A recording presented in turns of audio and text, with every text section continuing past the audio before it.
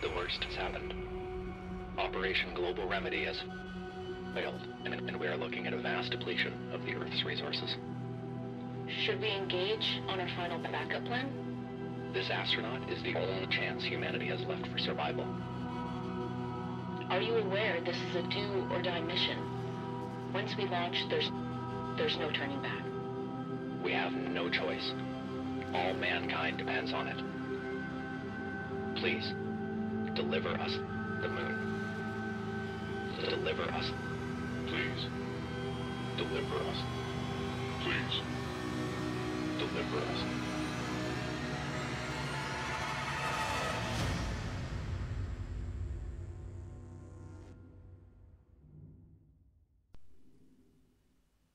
Hello guys, Fenchurch here, and welcome to Deliver Us the Moon, which is a newly crowd-funded adventure slash survival game developed by Kyokan Interactive.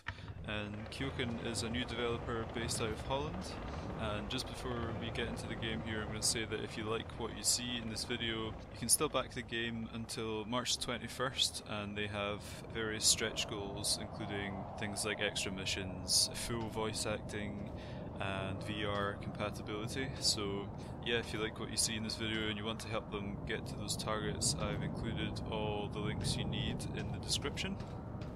So the demo, which is what I'm playing just now, starts off with the launch sequence of the rocket that takes you on your journey into space and eventually to the moon, and you play as a single, so far nameless astronaut, apparently alone in their efforts to save humanity by finding another means of resources, as the people on Earth have fully depleted theirs. Apart from that, the entire story and a demo in fact has very little explanation or hand-holding, and that actually stands out for me as a huge plus point.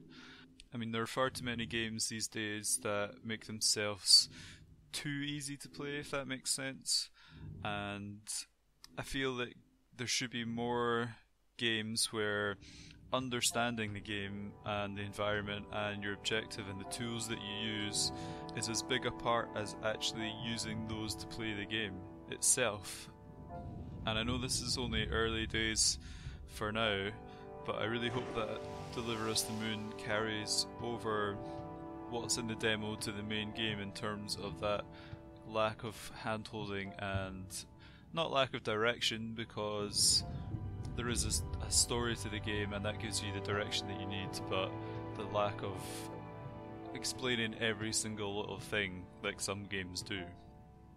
So I don't think I mentioned at the start, actually, I forgot to mention that this game is going to be episodic.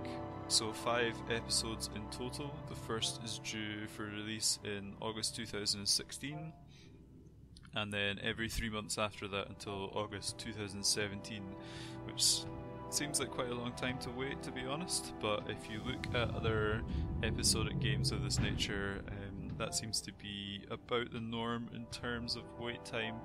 So I guess that's not such a bad thing, but for me, I don't really like waiting a long time for stuff like that. So it's quite a short demo, about 15 to 20 minutes long, but at this stage it's quite a good indication of what the main game will be like, at least I hope so anyway. I mean, the graphics look great for an indie team, probably quite a small indie team at that. The controls and the mechanics I've seen so far seem easy to understand after even if it takes a little bit of trial and error, easy to understand. And the demo just seems quite polished as a whole, so hopefully all these things carry forward into the main game. So hopefully you guys enjoyed this video. It's been quite short, I know, but the demo is quite short and there's not a whole lot of information about it just now. I'm going to leave the rest of the demo up for you to watch if you want, and that's me for just now, so I will see you next time.